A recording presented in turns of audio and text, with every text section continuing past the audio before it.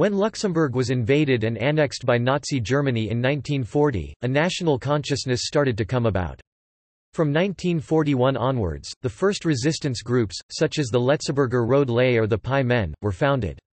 Operating underground, they secretly worked against the German occupation, helping to bring political refugees and those trying to avoid being conscripted into the German forces across the border, and put out patriotic leaflets often depicting Grand Duchess Charlotte, encouraging the population of Luxembourg to pull through. As with other countries, the origins, ideological and otherwise, of the different resistance groups were varied. It ranged from those who found Nazi ideology itself worth fighting against, to those who valued first and foremost their country's freedom. The political spectrum ranged from the communists to clerical conservative elements, including even some anti-Semitic undertones. Luxembourgish resistance groups. LS, Letzeburger Scouten, 1940. LPL, Letzeburger Patriot Liga, Luxembourgisch Patriot League, September 1940, Echternach. Pi Men, Formation des Patriotes Indépendants Luxembourgeois, Formation of Independent Luxembourgish Patriots, 1940. LFB, Letzeburger Freiheitsbewegung, Luxembourgisch Freedom Movement, December 1940, Rummelange. LL, Letzeburger Legionen, Luxembourgisch Legion, September 1940, Bissen. LFK, Letzeburger Freiheitskämpfer, Luxembourgisch Freedom Fighters, January 1941, Differdang, Tetange, Rummelange. LVL, Letzeburger Volkslegionen, June 1941. LRL, Letzeburger Road Lay, Luxembourgisch Red Lion, October 1941, Baskerage.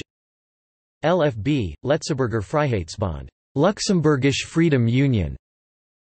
Alwarahe, 1941, Schifflange. TLS, Tre Letzeburger Studenten, 1940, Diekirch.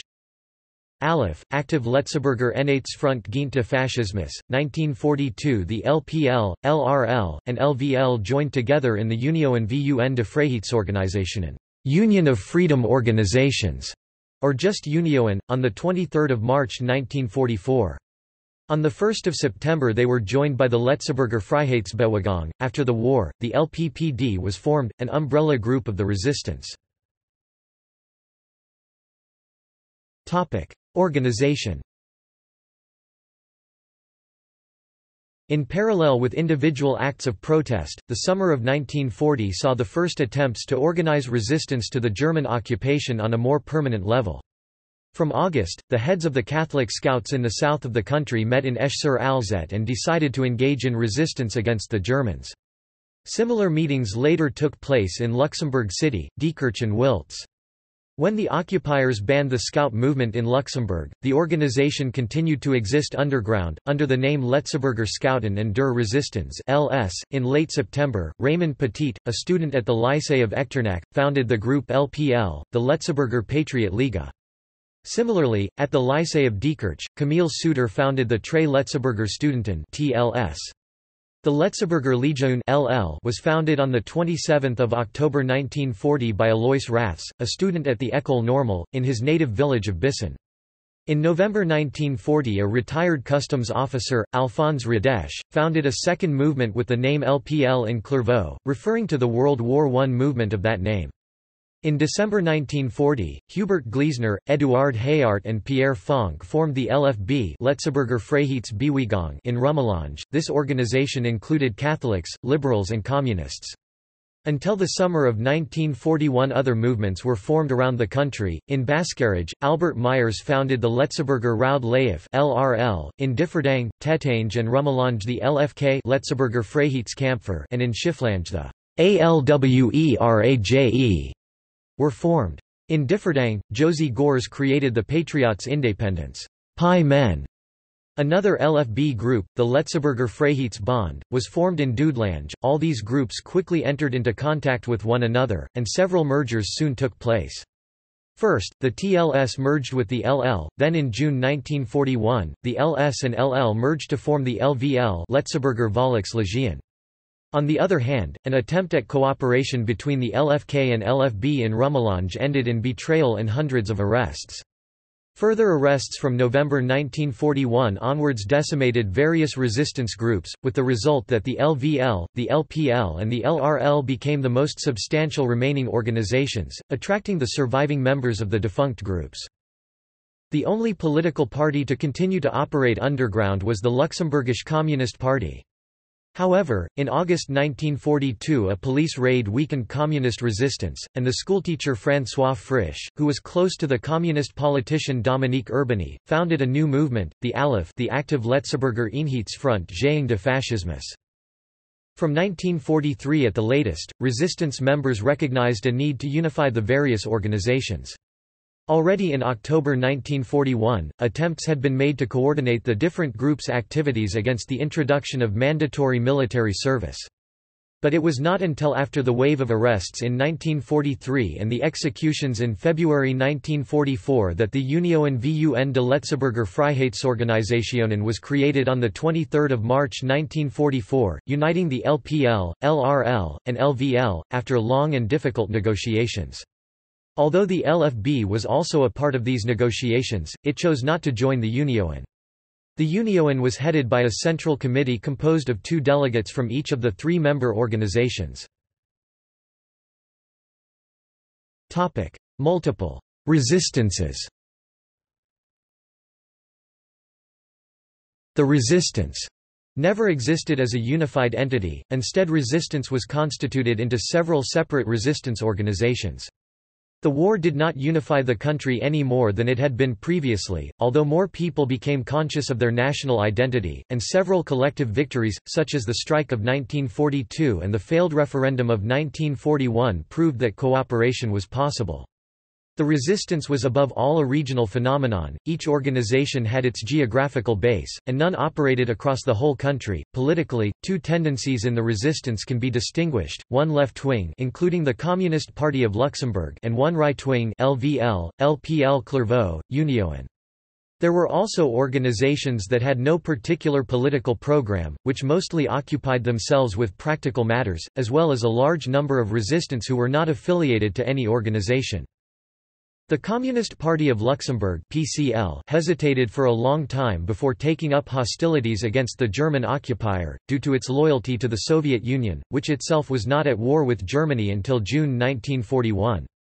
From May 1942, the PCL advocated the policy of the Popular Front against the Fascists, but also continued to have other political goals in mind, and saw the Social Democrats as a political rival. The Communists saw the fight against the German occupiers as merely the first step towards a radical change of the social and political landscape. The PCL was not the only organization whose political goals kept it from cooperating with other groups. The admission policy of the LVL stated that membership was forbidden to anyone who was a communist or a drunkard. The right-wing resistance groups were generally to be found in the north, based among rural communities. Religious motivations were a significant factor for them, and they followed a Marian cult devoted to Grand Duchess Charlotte. At the same time, the LVL adopted the antisemitism of the Nazi occupiers, and the Union called for a Lebensraum, living space for the Luxembourgish people in terms very similar to those found in Mein Kampf. For the organized resistance, the prime motivating factor appears to have been not a desire for liberty or a democratic ideal, but nationalism, albeit influenced by socialism for those on the left, or by anti-parliamentary corporatism on the right. If there was one characteristic which was common to all resistance movements, then, whether on the left or the right, it was this nationalism. This becomes apparent in the resistance organization's interpretation of history, an emphasis on the Luxembourgish emperors of the Holy Roman Empire, a glorification of John the Blind and the participants in the peasant war known as the Klepelkrieg, attacks on the foreign domination from 1443 to 1839. Activities. The activities of the resistance, as described in a Gestapo report from 1941, consisted of illegal meetings, propaganda activities, printing flyers, procuring weapons and explosives, supporting family members of arrested persons, organizing illegal emigration and joining other countries' armed forces. Underground press. As elsewhere in German-occupied Europe, the underground press was an important part of resistance activity in Luxembourg. Mainly, the resistors' aim was to counteract the German propaganda that portrayed Luxembourg as an integral part of Germany, under the dictum Heim ins Reich. To this end, they printed flyers by hand or on machines, which were distributed to friends, colleagues and on the street, to spread counter-propaganda and to firm up Luxembourg's patriotism. From February 1941, the Communist Resistance started publishing the newspaper entitled Die Wahrheit. Together with the 19 editions of Ons Zeitung produced by Alwarahe in Schifflange, this left-wing press provided a free source of information to workers. From summer of the same year, Luxembourgers working in the Belgian resistance started producing De Vrij Lotseburger, 17 editions of which appeared between October 1941 and August 1942. Written and printed in Brussels, each edition was transported to Luxembourg for distribution. Border crossings. In localities close to the French and Belgian borders, the groups soon faced the problem of how to secretly cross the well-guarded border. Those wishing to leave the country included escaped prisoners of war, Allied pilots who had been shot down, or resistance members wishing to travel to Britain to join the Allied armed forces, and this made an organized network necessary. Additionally, from 1943, the resistance helped numerous young men who refused to serve in the Wehrmacht, to escape to France or Belgium. An estimated 2,000 people were helped across the border of Luxembourg, and several of the resistance members lost their lives at these border crossings. Intelligence and sabotage. The resistance members were aware of the value of intelligence for the British, who were for a while the only country resisting Nazi Germany. In spite of this, the beginnings of intelligence work in Luxembourg were difficult, but the resistance attempted again and again to find ways to send information to the British. Reports by Dr. Fernand Schwachtgen, and signed, John the Blind, mostly reached London via the Familia Martin network, founded in Marseille by Walter Hamber, an Austrian Jew living in Luxembourg. These contained much information of great value, including information on V-1 and V-2 rocket testing sites in Peenemünde, which led to the Allies bombing these on the night of 17 August 1943. From August 1942, the Luxembourgish businessman Edouard Hemmer, residing in Belgium, worked with Jean Fausti of the Belgian network Zero to set up the intelligence network, Organisation Todd, or OT. OT gathered information from Luxembourg, which was then transmitted to London through Zero. In late April 1943, Hemmer was arrested, and OT ceased its activity. From autumn of 1943, Luxembourgish intelligence was started up again. It was primarily José Gors who saw the importance of political, economic and military intelligence. His reports generally reached the government in exile via Belgium, others were transmitted through the hands of Dr. Charles Marx, who had close contact with the French resistance. The Luxembourgish resistance organized few acts of sabotage. In the steel plants, however, there was a spirit of sabotage, which contributed to slowing the rate of production. 2 acts of sabotage resulting in trail derailments were, however, organized at the initiative of Joseph Hittersdorf. Referendum and general strike. 2 of the resistance's most notable feats were the referendum of 10 October 1941, and the general strike of September 1942. The planned census of 1941 contained 3 questions on people's nationality, native language and ethnicity. The German authorities intended for Luxembourgers to answer German to all 3 questions, thus accepting their annexation by Nazi Germany. This essentially made it a referendum on German rule. The resistance organizations spread awareness of the nature and significance of the upcoming census, and distributed leaflets strongly encouraging the population to answer Dreimal Letzeburg, 3 times Luxembourgish. Initial results from straw polls showed that the population was following the resistance's advice by an overwhelming majority, and the actual census on 10 October was cancelled, which was widely seen as a propaganda defeat for the Germans. The 1942 general strike came about as a result of the introduction of conscription into the German military for young Luxembourgish males born between 1920 and 1927, announced on 30 August 1942. Notable members. See also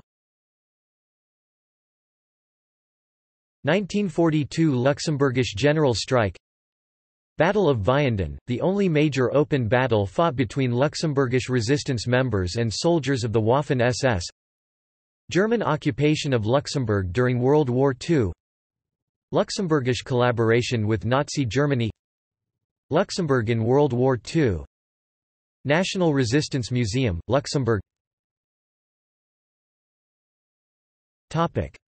References. Bibliography. Dostert, Paul. December 2002. La Résistance luxembourgeoise, 1940–1944. PDF. On Stad, 71, 12–5. Kreyer, Emile. 1997. Luxembourg am Ende der Besatzungszeit und der Neuanfang. In Duell, Kurt, Matthias, Michael. Kriegsende und Neubeginn, Westdeutschland und Luxemburg zwischen 1944 und 1947 PDF. Geschichtliche Landeskunde. 46. Stuttgart, Franz Steiner. Pauli, Michel. 1985. La Résistance démythifiée. PDF, Forum 77, 45–47. Further reading. Blau, Lucien. La Résistance au Grand Duché de Luxembourg 1940–1945. Mémoire de maîtrise. Université de Metz, 1984. Candidi, Gino. La Résistance du peuple luxembourgeois. Éditions du Rappel LPPD ed. Luxembourg, Imprimerie Centrale, 1977. Dollar, Jacques, Josie Gors et les Pi Men dans la Résistance. Luxembourg, 1986. Dostert, Paul. La Résistance luxembourgeoise pendant la Seconde Guerre mondiale et la reprise politique de 1944–45. In Les années 30 base de l'évolution économique, politique et sociale du Luxembourg d'après-guerre. Actes du colloque de l'Alais 27–28 October 1995. Supplement to Emicht. Luxembourg, Editions St. Paul, 1996. Hilbert, Roger. Resistance Builder. In De Meerscher Gemeingebuit, Mersch, No. 70, March 2005, p. 39–44. Hoffmann, Serge. Le Mouvement de Résistance LVL au Luxembourg, Archives Nationales, 2004. Koch Kent, Henri. Sie Boten Trotz, Luxemburger im Freiheitskampf, 1939–1945. Luxembourg, Imprimerie Hermann, 1974. Majoris, Benoît. Le débat existe bel et bien. À propos des actes du colloque les courants politiques et la résistance, continuités aux ruptures?